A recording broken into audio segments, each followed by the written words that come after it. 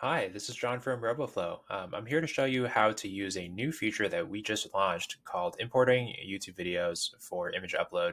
So previously, you used to have to source images either from Universe or somewhere else and drop the image file into this upload page right here, or you could drop a video and we'd slice it up.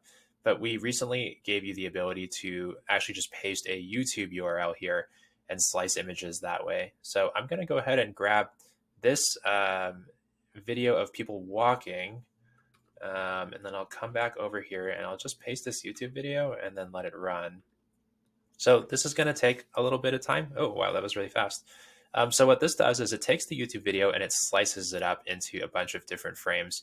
You get to choose the number of frames that you want to slice it into. I would recommend not uh, doing too many frames per second because you're just going to have a super large number of images that you'll need to annotate a ton of. It'll also take a lot longer. So let's just go ahead and slice this into, let's say, like 40 images or so. And choose the frame rate. Now it's going to go and process the video for us. It'll take a little bit of time, and then it should output 40 images for us, which should be pretty solid.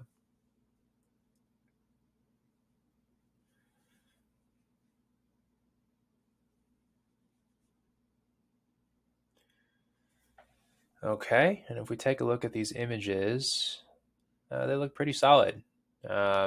This would be a great starter for a project that we use for detecting people walking around. So I'll go ahead and finish uploading here.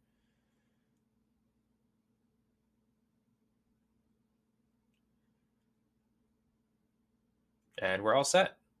So that's just a great example of how easy it can be to upload images through a YouTube source upload.